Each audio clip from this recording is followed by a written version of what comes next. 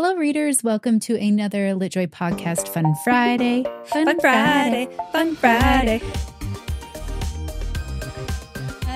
We are here today with special guest Kim Christenson at Talk Wordy to Me. You can find her. We'll link to her in the show notes.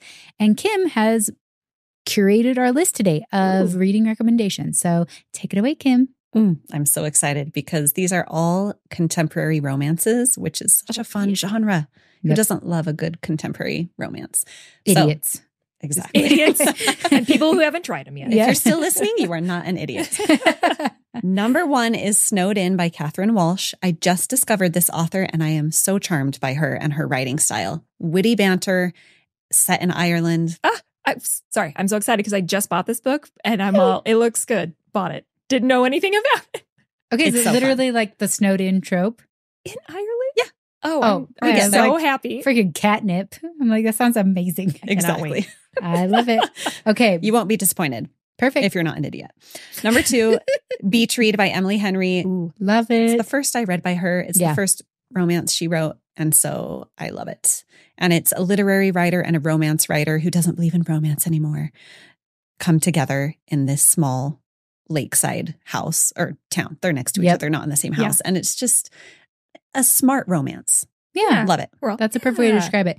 And I did love that there was like a side plot where there was a cult. And I was like, Yes. 100%. I was like, I loved it. Great. The Bookish Life of Nina Hill by Abby Waxman.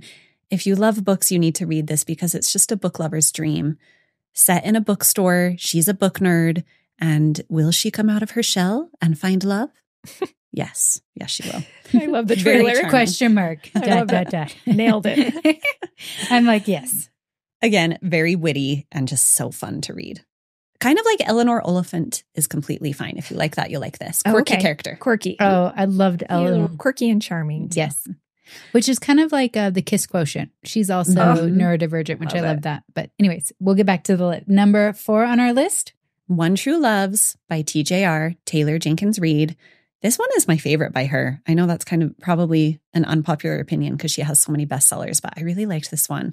And it's kind of sad. And this isn't a spoiler because you know it going in, but this woman loses her husband early on in their marriage. They're newlyweds. And then, someone from the past comes along and she has to kind of navigate that. So yes, there's some heavier parts to it, definitely. But the romance side is really good and unique. Yeah. There's some steam in it too. I was like, which when you is say fun. really good, are we talking spice level? There's some Just- spice that comes in toward the end that's solid. Okay, so it's a little bit of a slow burn too if the spice comes towards the end. Mm-hmm. Love it. Yeah. I love that too. Amazing. A Season for Second Chances by Jenny Bayliss. I love it. She's also the author of 12 Dates of Christmas, which I loved as well. And this is just a woman who gets a second chance at love because her first love was a jerk. And you're rooting for her, and they're in a seaside cottage in England. I feel like there's a theme here. Yeah, we have a lot. We're like, if it's in the British UK. Isles and it's In a cottage winter. and forced together with somebody, right? I'm like, I really feel like the, what's that show, The Holiday? And like, it really set us up to be like, this is what we want. This is what we want. This is I what know. we need. We will not settle for less. And then Seaside's like Nicholas Sparks' jam. He's like, if there's an ocean, I am there. 100%. Yes. I know. But I'm like, it's so romantic. It even is now. Like, even when I'll go, I'll be like, I hope that I have a romantic encounter. And my husband's like, I'm right here. And I'm like, no, it's just the aesthetic, okay? Totally. 100%. It's what we all want. We're living vicariously, let's be honest. I know. I love it. Yes. That's why my husband is reading Fourth Wing. So You're like, you need to know about this. I know I keep telling Bless my our husband about like husbands. romance books. I'm all, this one I feel like you'd really resonate with, and he's like, why? And I'm all, I don't know, like the main guy just kind of reminded me of you and things that I would like you to learn about. yes. Even just Shuffles book over. screenshots. Screenshots. Send some screenshots. That's Works so like a funny. charm. Without context. They're like, Yeah, just thank you. here. Okay. Helpful hints. All right. Perfect. Number 6. Number 6, The Hypnotist's Love Story by Leanne Moriarty. Ooh. This is Okay. a less popular book than some of her others, but Yeah. Alex and I were saying it's one of our favorites. It totally is. I Yeah. haven't read this one. I hadn't heard of it. It's Well, delightful. she has like maybe 15 books Mhm. out there. So she has lots of books and she writes regularly. So she has new ones that come out kind of like every other year. And most people know Big Little Lies Mhm. and What Alice Forgot. Those are Yeah. kind of her two biggest ones. The Husband's Husband's Secret. Secret. Yep. Yeah, that's another one that's really popular. Mhm. But The Hypnotist Love Story is one of my absolute favorites of hers because the hypnotist she's like a hypnotherapist, right? She's a hypnotherapist, Yes. and she is dating this man who has a serious stalker. And the way that the woman, not the stalker, but the woman comes to meet the stalker is just very interesting and It's intriguing. fascinating. It's a page turner. I Mhm. like it. And all of Leanne's books have like this addictive quality to them where first of all, is she Australian? I think she is. Yeah. So she tells, I find that many Australian authors, like Kate Mortensen, isn't Kate she? Morton. Mhm. Kate Morton. Yeah. They like have that atmospheric you were talking Yes. about in our other episode, like that Yeah. atmospheric ability to transport you into a setting. Mm-hmm. And you just feel so integrated into the community and the culture as you're reading it. Mm-hmm. And so you're like really invested in what's going to happen next. And there's this like building tension of like, something's going to happen, something's going to happen. All of her books, Leanne Moriarty's, are mystery. Yeah. Like they have this mystery element where you don't quite know how it's going to end. Yeah. Is someone going to die? Is like someone going to be revealed? Is, there's like these. Mhm. So there is like, the stakes are high in her books, I feel like. And it always has romance too. So yes. Love Yeah. that one. I'm like, Leanne is like legit, like a Mhm. Oh, yeah. fantastic writer. Yeah. So Yeah. Respect for her. For Yeah. Sure. My Oxford Year by Julia Wayland. Someone recommended this to me because they're like, this is you in a book, because I love Oxford. At the time I was applying to go to Oxford, they rejected me. We're going to egg them later. We will help what the you. hell, Oxford? Oxford. No, I missed found my out. spot. I found my program and we're happy. But it's, if you like England, again, here we are talking about England. I And do. We're back. We never left. Somewhere It's set between in Scotland, Oxford. Ireland. Yeah. You feel like, I read books because I want to go where they're set, and this is set at Oxford. So you get that experience, and it's a beautiful little romance. I listened to it. Julia Wayland is the person who wrote it, and also she's a well-known voiceover artist. She Awesome. narrates all of Emily Henry's books. So she reads her own book, and it's very well read, well written, and well read. Nice. All right. How spicy is it? I don't remember it being deeply spicy. There is some, but it's not. I would give it like maybe 2 peppers.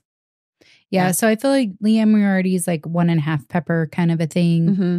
And this one's probably really similar. I feel like it's very mild. It might Yeah. be closed door. Mhm.